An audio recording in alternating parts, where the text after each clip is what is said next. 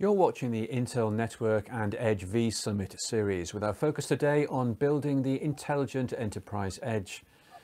The edge is becoming increasingly important for BT's customers as they seek to exploit the benefits of digitalization. But what are the challenges of deploying and managing services at the enterprise edge? And how can BT leverage its expertise in managing distributed global networks securely and at scale?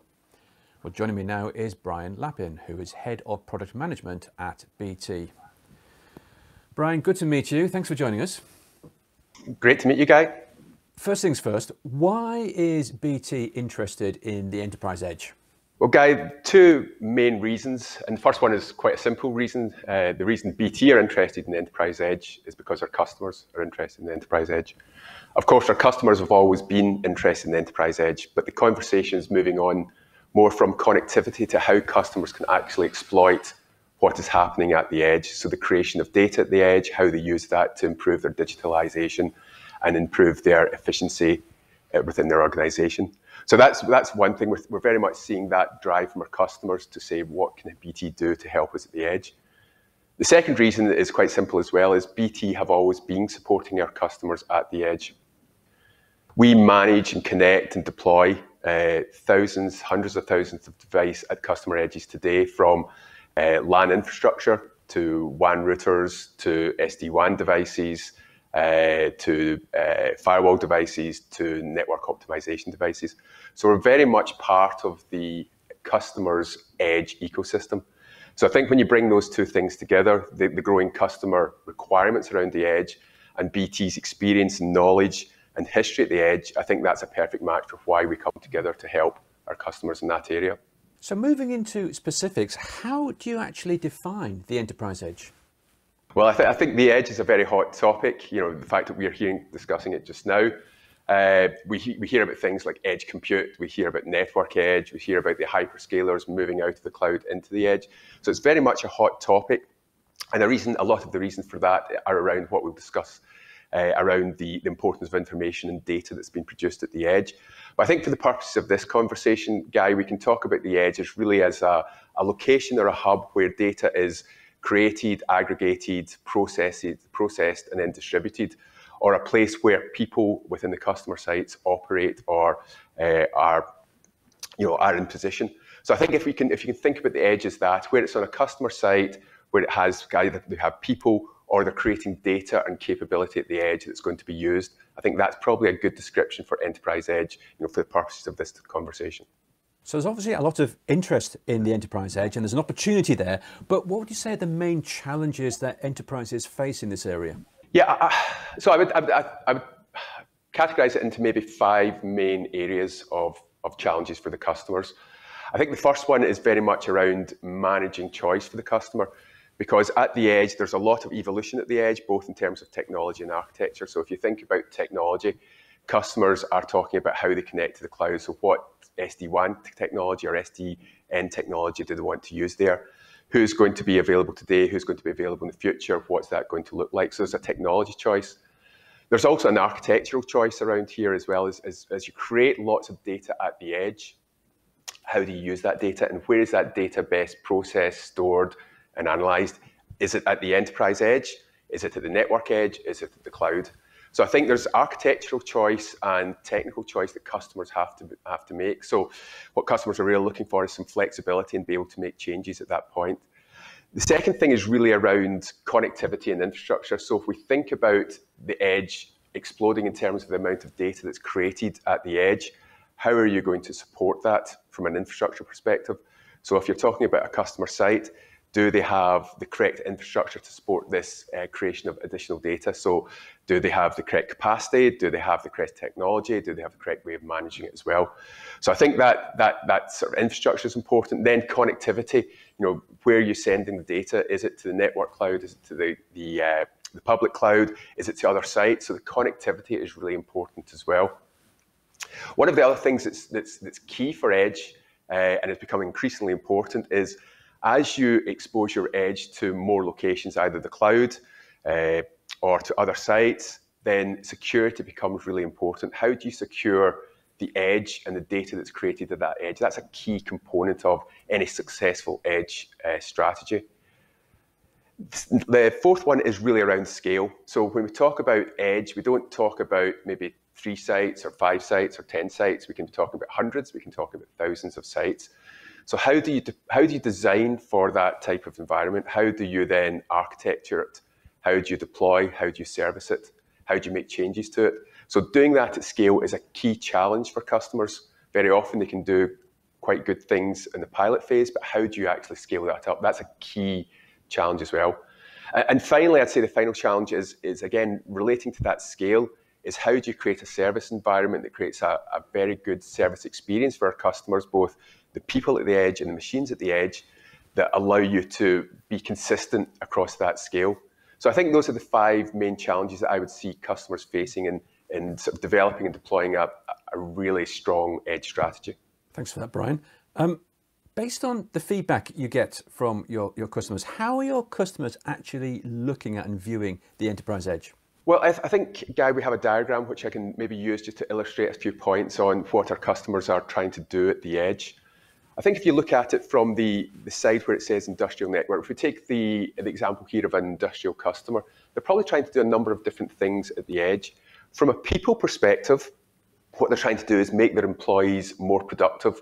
So they're looking to maybe extend some of the productivity tools like Microsoft Teams out from the carpeted environment into the industrial environment. So they're looking to have that seamless view of employees being more productive, not just in an enterprise environment, but in the manufacturing environment as well. And you can take that, it wouldn't have to just be manufacturing, it could be a shop floor or retail as well. So they're trying to make their employees more productive and create a better experience for their employees as well.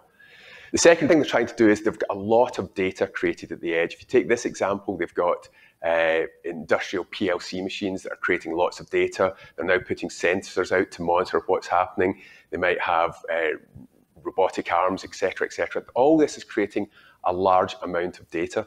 And what they're trying to work out is what do they do with that data to make best use of it? So where do they have to aggregate that data? Where do they have to process it? Where do they have to store it? And where do they have to distribute it? So all that is really what customers are trying to do. They're trying to leverage better employee performance and productivity. They're trying to leverage better data use and better differentiation from that data use. And that's what they're trying to do at the edge. That's what we see our customers really asking us to look at and help them in that area. So given that great overview of customers' requirements, what is BT doing in this area to actually help and support its customers? Yeah, good. So if we can go back to that diagram, maybe I can talk you through again just this from the pieces of what BT are doing to help some of those questions that the customers were asking. So what BT are doing, if we take recap of what the customer's trying to do in terms of the data and empowering their employees, what we need to make sure is in the customer environment, infrastructure is correct, so that they have the correct connectivity in terms of the capacity, in terms of the tooling, in terms of the technology that allows them to take the data, take the employees' input, and bring that and aggregate that in a way that the data can be used. So we need to make sure they've got the correct LAN infrastructure. We need to make sure they've got the correct Wi-Fi LAN. Increasingly, we're looking at 5G in there as well. How do we use that to leverage and make the infrastructure stronger for the customer? So that's one key important thing. And I think sometimes that's quite forgotten in edge discussions. You need to extract the data. You need to aggregate the data before you can actually use it. So that's a key thing that I think that BT are looking at to help our customers. The second point of that, as you move out towards the Agile CPE box, is really around creating a flexible edge for our customers. So by that we mean, what are the customers trying to do? What do they want to do with that data? So in many cases, the customer will just want to take that data and pass it out to the cloud. So that's where we talk about, having a thin, maybe edge device, which could be an SD-WAN appliance. And that's really just taking the data and making sure it gets to the correct place securely. The second approach of that edge device could really be about, well, how do we still take that data out to the cloud, but make sure we can do it securely, and we can do that within a single device or a single environment. So we potentially then add in a security function in there as well to secure that edge and make sure that the data goes out to the cloud is secure and effective in where it goes and how it gets there. And then the third area is, well, some of that data might want to stay in the customer's environments for reasons of latency or security or availability. And therefore, that device becomes slightly, let's call it thicker, because it's got compute power in there that can be able to do some processing, analytics, and data storage as well. So those are the two of the key areas. The third area that we really look at is how do we deliver this at scale? So if you look at this diagram, it's quite simple, and this represents maybe one site for a customer. As I mentioned earlier on, the customer can have tens, hundreds, thousands of sites that they're trying to do this on. So how do we scale this? How do we make sure that when we deploy this, manage that, and make changes to it, we can do it at scale? And that's where we bring in our management and operational tools to make sure we can do that. So, there's key things around telemetry, how we pull data out, analysing it. We can do self-healing. So those things that make sure that we can manage this at scale without having too much manual interaction, and we can really help customers roll this out. So it's not just one or two sites that are getting the benefit from the evolution of Enterprise Edge, but it's all their sites and all their network can really get the benefit of that.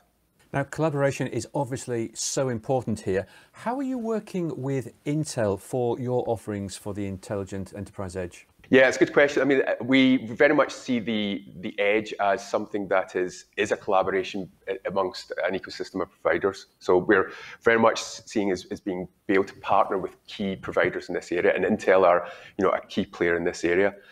There's some great things that the Intel do in this area, and so let me just go through some of them. One is just when we talk about that flexible device that we put in, so we use Dell in our environment.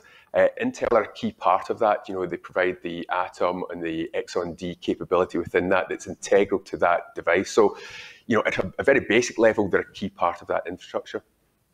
I think secondly, when we talk about some of the challenges of scale, the Intel capability, the research, the capability they have around how you help service providers scale. So looking at things like telemetry, how you can extract data about CPU usage or network interfaces, and really make sure that data can be fed back into telemetry systems and management systems to make effective decisions, not just when problems happen, but before problems happen. That's a key area that Intel are really helping with. Third area is really we're working with Intel in a lot of innovation.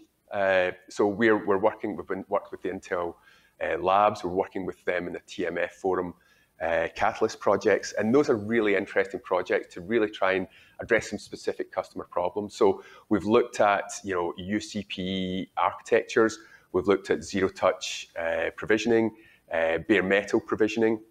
We're working with them just now on a Phase 3 Catalyst project, which is focused on smart industry, Industry 4.0. And that's really looking about how you can scale that out, how you can do things that are critical around security, how you can bring devices on quickly, how you can manage them, how you can have zero trust between those devices, capability between those devices. So Intel very much in that area as well. So it's the base capability, it's the ability to help scale, and it's the ability to innovate as well. And I think that all brings it together for us, that it's a very important player in the market that we are working with, and we're pleased to be working with Intel. Well, Brian, we're going to be hearing from you later on one of our panels, but for now, thank you very much indeed. And don't forget, you can watch the additional interviews and discussions on the Intelligent Enterprise Edge as part of the Intel Network and Edge V Summit series. But for now, thanks for watching and goodbye.